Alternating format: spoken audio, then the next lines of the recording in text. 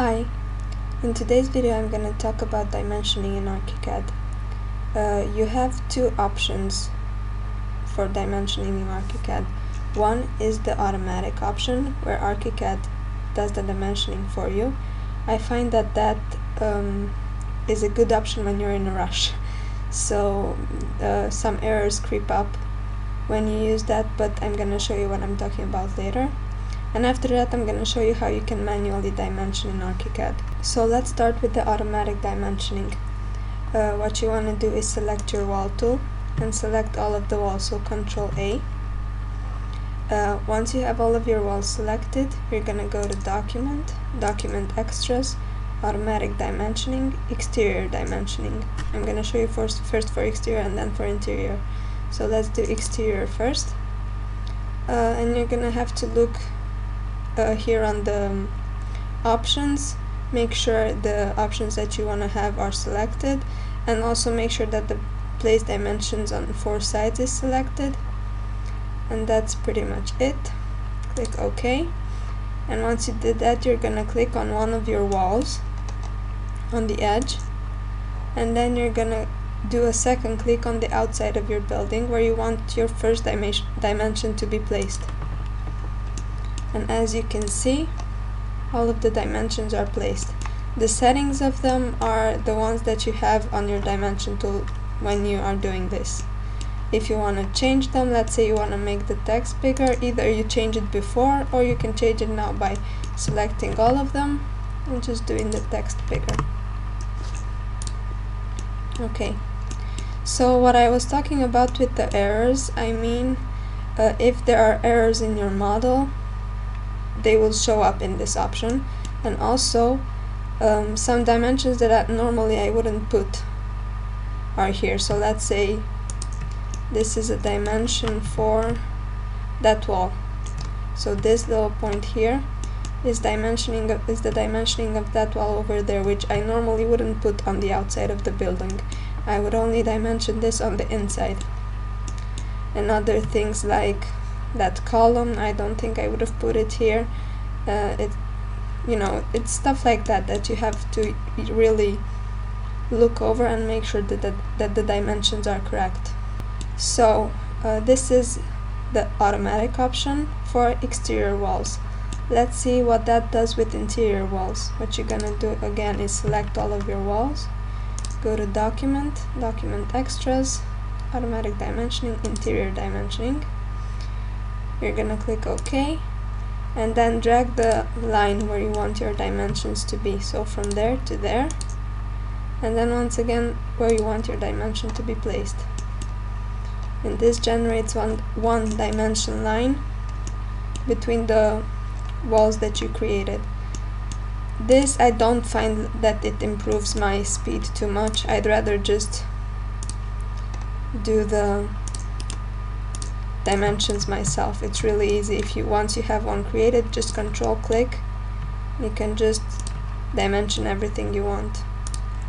Okay, so this leads me to my next point: how to modify dimensions that you've already made.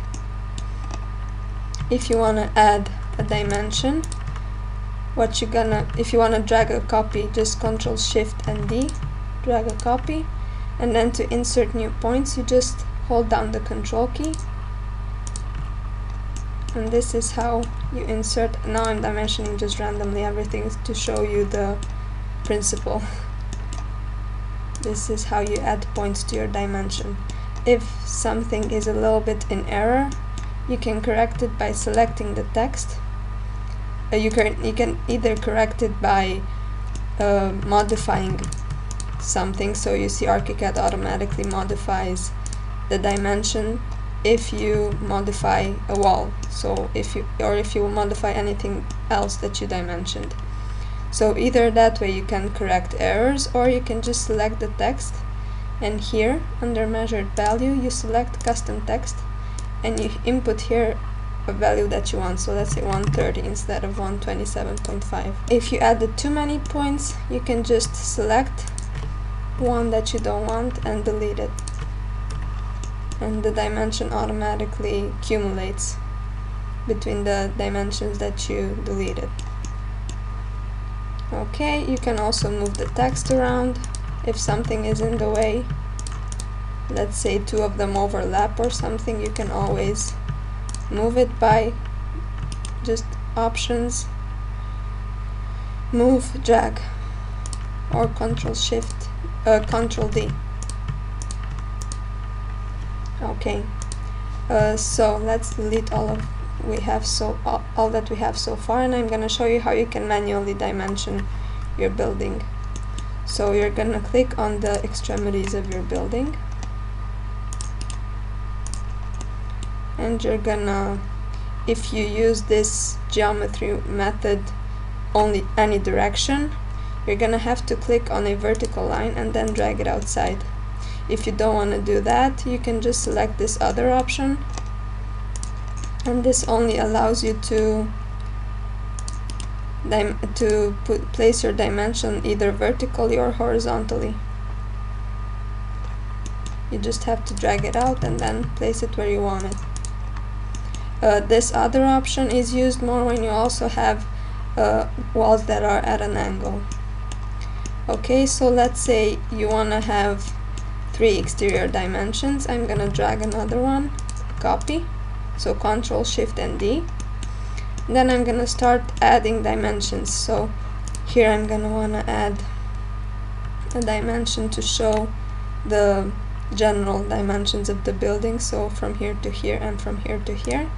And on my last dimension I'm gonna also insert the windows. So Control click on every point that I want to have dimensioned. And you can go through this process on all 4 sides of your building, and that's how you do the dimensions. Okay, so a question that I get asked sometimes is, how do you copy and paste dimensions on different levels? So let's say you have an office building and a lot of the dimension from one level are the same with the dimension from the next level. In order to copy it, you have to explode it. So you select it, and then you hit Control and plus. I'm gonna make sure this is selected, so keep original elements after exploding, which means I'm gonna have a dimension line, and then I'm gonna show you now.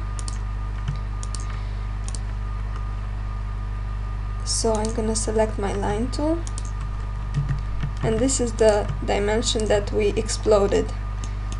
So this is no longer a dimension element, it is made out of lines and text and arches and stuff like that. And if this you can copy on different levels. The dimension element you can't copy on different levels. So once you hit copy, you can either delete this or not. You can go on the next level and just paste it, and you have it. The downside to this is that you can't modify this because it is not a dimension. It is, like I said, made out of lines and texts and fills and stuff like that, so you can't really modify it. So make sure you only copy your dimensions on other levels when you are sure that they are correct. Okay, so what else I want to talk about is curved dimensions, so on curved surfaces. Let's draw it over here. Okay, let's just switch the finish on the outside. Okay, if I want to dimension this, I'm gonna go to select my dimension tool and select this other option, arc length. Okay, in order to place this dimension, you have to first select the arc that you want to dimension. So I'm gonna click over this inside one. As you can see, 2 points were generated to show the total length of the dimension. Then I'm gonna click OK. If on top of that you wanna dimension the windows that are on the wall, you can just place it and then Control click again. You can also add the window at first when you first place down the dimension. So just click, I'm gonna do the same thing on the outside edge of the wall. I'm gonna click on the outside arc, and then I'm gonna click on the window, and then click OK. And then you just have the dimensions placed there. So here under more you have the angle dimension tool, but first let's draw a wall that's at an angle. So let's say like this and this. If you want to dimension, let's say this interior part, you're gonna select your angle dimensioning tool and just click on one edge and then on the next one and then on the inside if you want to dimension the inside of the angle. If you want to dimension the outside, the same thing, 3 clicks. So one on one edge, one on the other, and then in the middle.